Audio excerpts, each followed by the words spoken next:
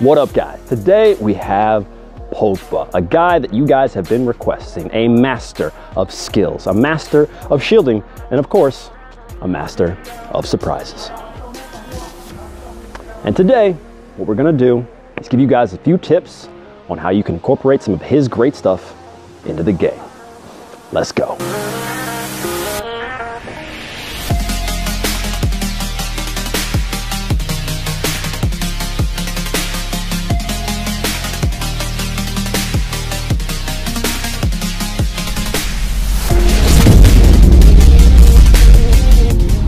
Pogba tried a lot of things before football. He just couldn't seem to fit in. Hello. Hello. I think Paul's on his way. Oh, there's Paul. There he is. Mr. Pogba.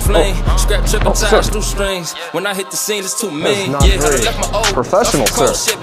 Paul, we've been really happy with your work here, but we've had some complaints about your handshakes and your greetings. So I'm gonna need you to practice a proper handshake. Paul, can you do that for me? All right, good job. Take it slow. You got it.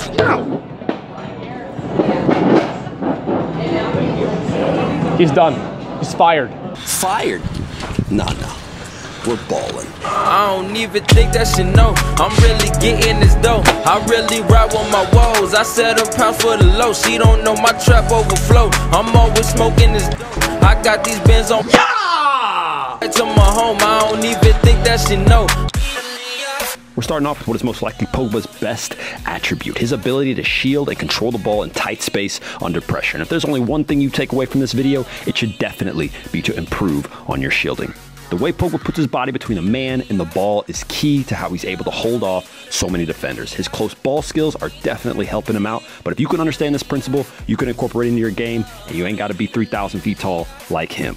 Watch how we first feel for the defender. The more he struggles to reach for the ball, the more control we have over the situation. As they try to get around you, this gives you all the information you need on where the space is. This is of course not a problem when more than one defender comes to pressure you. Switch from one defender to the next using your body to shield and your quick feet to find the space that you just created. Really use your body, slam it into the defender, and keep the ball at a leg's distance as much as possible. If the ball's up under you, then the defender can hit it away and get you off balance. Stand your ground. They can't go through you, and if they do, it's a foul. Just a quick note, Pogba has excellent vision and a very accurate long ball. It's something that the majority of players in the field are always going to need to improve on. And we made a video that goes in depth on how to expand on your vision and improve your long ball in our Play Like Pirlo video, so check that out if you want to go more in depth. Now here's another part of Pogba's game that allows him to get out of spaces that some players just might not. You might have noticed that when skillful players are stuck in the corner, even if it's 1v2, they sometimes get out. And you would think that that shouldn't happen, but it definitely does. It's not always the right option to dribble, but sometimes it'll completely break down the defense.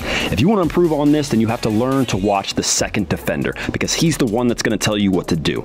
Both of the defenders are relying on each other, and when there's a miscommunication, you can split them or even block one defender out entirely. If the second defender dives in, then that's your way out. But if he comes to contain, then you have to choose a new path, whether that's a nutmeg or a split.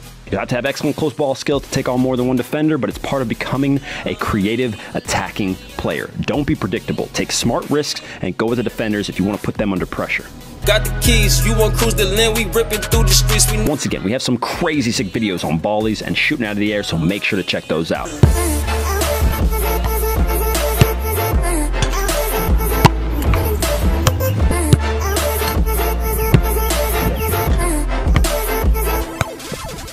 Pogba's hit some bangers over the last couple of years, and if you really want to get better at these, there's no substitute for practice, because in the game, you have to be decisive and quick.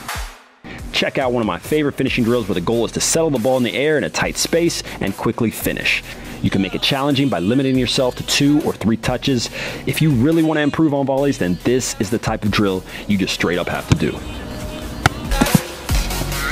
All right, guys, so that was Play Like Pogba, and if you guys want to incorporate that stuff into your game, then you know you've got to train, because that's what it's all about. And, of course, make sure to like, comment, and subscribe. And if you really want to go that extra mile, then you are going to have to put in the work.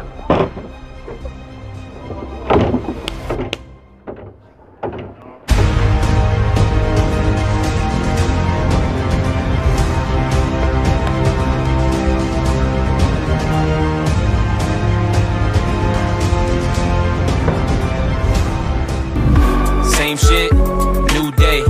Work hard, more play. Same page,